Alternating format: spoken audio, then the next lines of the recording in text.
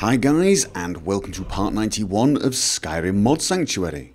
Now in this video I'm going to be covering a new mod called Familiar Faces. And this mod is a little different in that what it lets you do is import old characters into your current save game. Well, it does a little more than that as well. It also allows you to have a kind of Hall of Fame, a shrine of heroes to all of your past characters.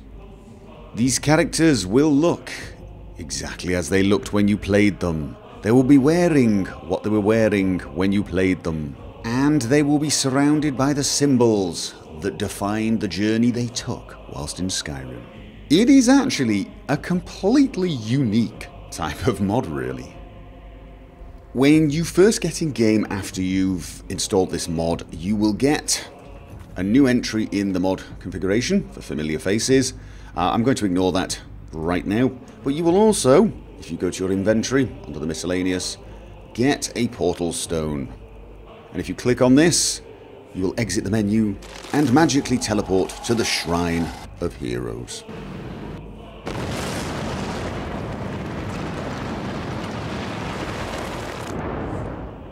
In a very, very cool manner.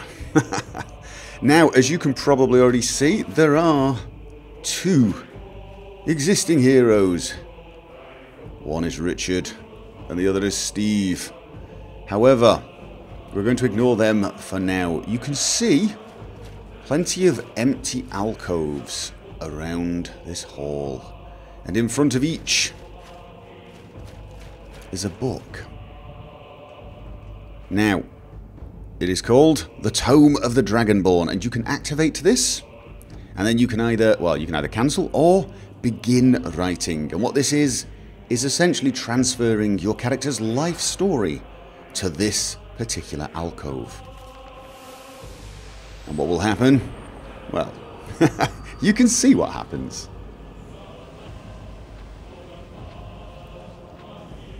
This is one of those mods that almost does not need me to talk about it. I can literally show you and it will sell itself. Now, let's go to first person. The light will fade reasonably soon, but as you can see, Godkrieg is now entered into the Shrine of Heroes. There usually are things like symbols on the floor which can give you some clues. So for example, Steve is a vampire, Richard is a werewolf. Now, Godkrieg used to be a werewolf, but he cured himself. The banners here, he is the Dragonborn, he is a Stormcloak. No, sorry, that's the Stormcloak one? I think so. The dragon skull above him means he has slain Alduin, and he is the head of the companions. So as you can see, all of his major deeds immortalized. Now, if you continue on playing with that character and he progresses, does some new quest lines, and you want that remembered, don't worry, you can go along to the Tome of Godkrieg and write down more of your story, or you can leave it as it is, or even destroy it. Essentially, that's a delete save, I suppose. You write down more of the story and it will redo the whole thing. As you can see, there are a lot of places available, so this should be able to handle most of your characters. And once you are finished, just step back to the portal, activate it, and you are on your way once more to Tamriel. The mod is completely compatible with mods such as a race menu, and so you should keep all of your tattoos, replacers, textures, and so on, so your character should look as you remember him. And they keep all their equipped armor, including things like names, customized names, and so on. Modded items seem to work just fine, although there is a problem with quest items, things that cannot be dropped, so they may not get copied. The character keeps things like spells, shouts, and even perks, although the spells you get from mods will not be kept. I'm not sure about the perks, but the spells will not be kept. Oh, and I did notice that the vampire symbol on the floor only appears if you are a Dawnguard vampire. If you are a standard vampire, it does not actually appear. Now, whilst this kind of Hall of Fame feeling, this little museum of past characters is all very cool in of itself, it is not the only thing this mod actually lets you do. Believe it or not, you can summon old characters into existing games, and it can be characters from different saves. You can summon them from any of your characters and actually have them as either enemies or followers. So, you've decided you're going to take along one of your old characters as a companion with one of your new ones. Once you've made your choice, you can simply summon him and send him to Tamriel. However, before you do that, it might be a good idea to check the mod configuration for familiar faces. There are a number of things you can change. It'll also give you a list of characters you've currently set up, but you can also change the character set up for each character. So for example, as you can see, Godkrieg, this is my Nord male warrior. His voice type is default. Unfortunately, obviously, the voice is not actually going to be yours, so there you go. Class, I would leave it as default. The mod will figure out what fighting style to use for the character, depending on the spells and abilities he had. However, you can actually change it if you want to have a little bit more control, and you can decide where the hangout is. So perhaps you would like him to hang out in... Let's have a think. Where would be a good place to hang out? Riverwood. There you go. Going to have him hang out in Riverwood. This means when you summon him, that is where you're going to find him. You can also make him an enemy of the player. You can also set it to be can marry the player, and so on. So I've set this as I want. Riverwood. I'm going to exit there, and then I'm going to activate. Open the book. And there he goes. Off to Riverwood, hopefully. There you go. Godkrieg awaits you near Riverwood. Now this is fortunate because that is actually where we came from. Now I will tell you one thing. If... You're the one they call Dragon. Oh,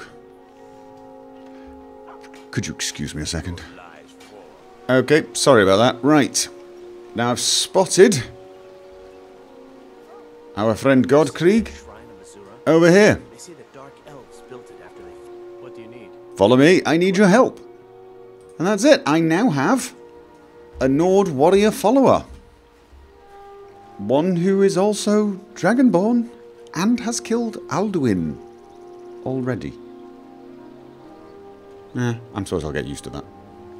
Now, there is one thing you should know about. It's a small bug. I managed to break the mod doing something rather silly.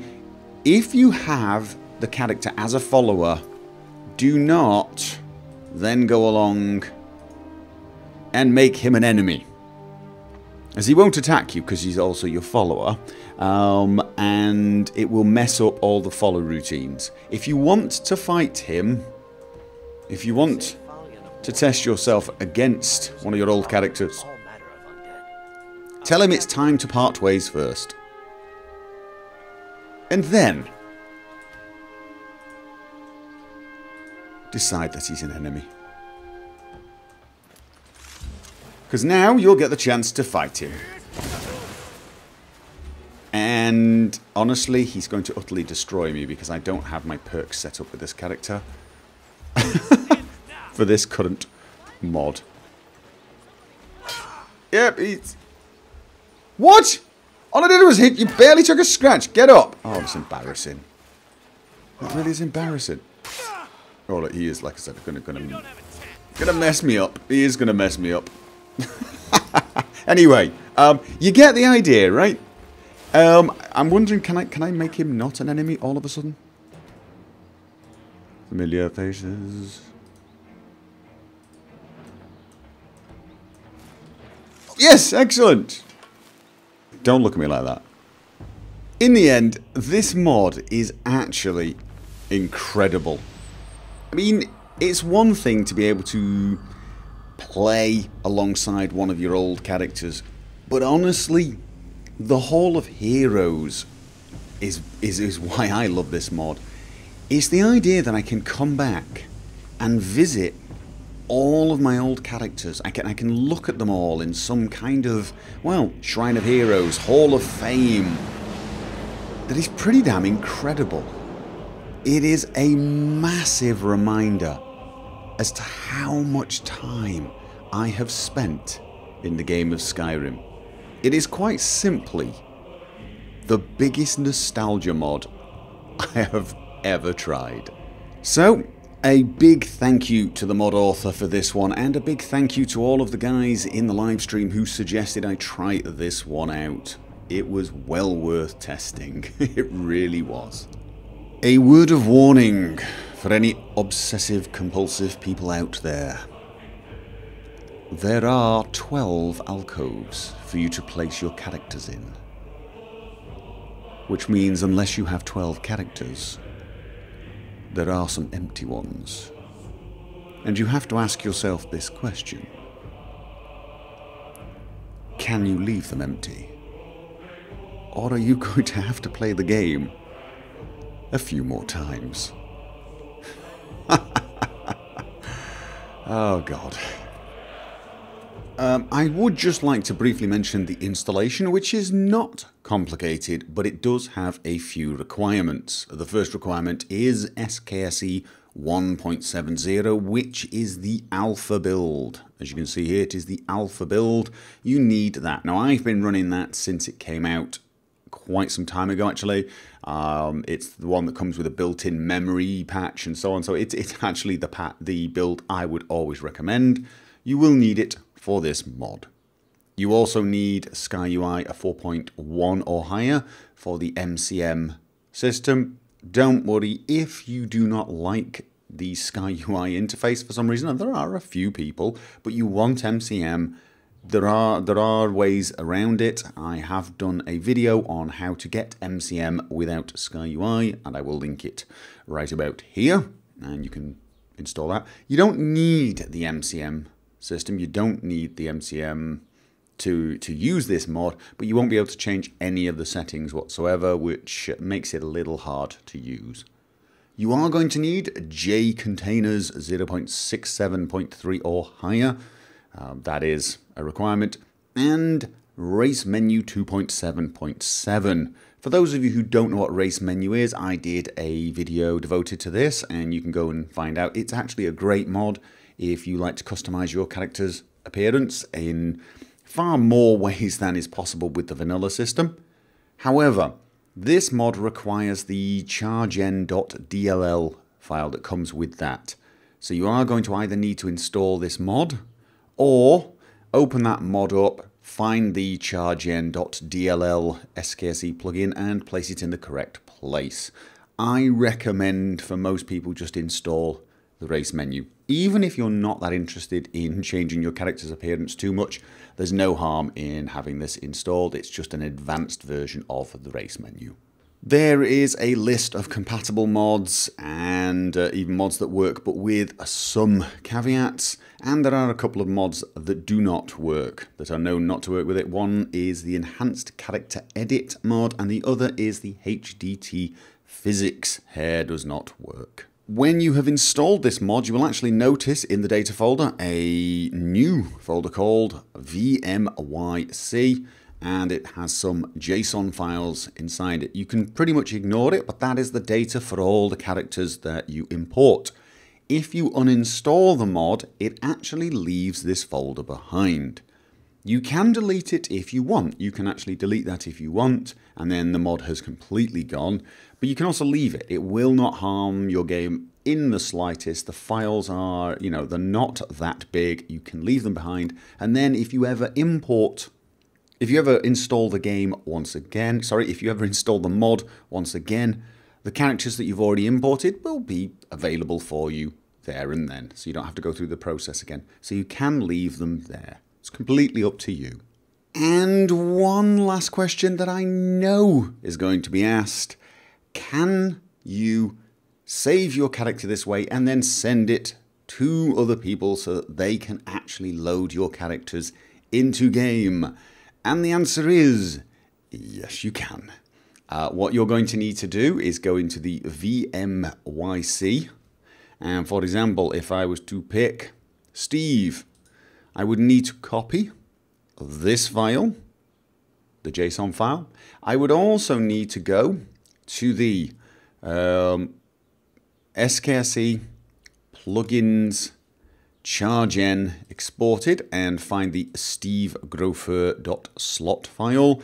And then finally, I need to go to data, textures, chargen exported, and again, stevegrofer.dds. You're going to need those 3 files. It is listed here in the Q&A what you can do. You get those 3 files and you send them to whoever else, and they need this mod installed, obviously, and they place those files in the exact same places. When they go to their Shrine of Heroes, they will be able to look at whichever character you've sent them and be able to actually summon him into the world to fight alongside with you. And again, as I mentioned, that does not include the voice, unfortunately, so it will use one of the default voices. However, it is possible. Anyway guys, that is it for this video. Thank you for watching. I hope you enjoyed it and I hope it was useful. I am of course going to end with some screenshots that you guys have sent in. A big thank you to everyone who has done that. If you would like to submit your own screenshots, you are more than welcome to do so. There is a link down below and I do appreciate it, so thank you very much in advance. I look forward to seeing you guys on the next Skyrim Mod Sanctuary, or whichever video you decide to join me for. And until then, remember, as always, have fun.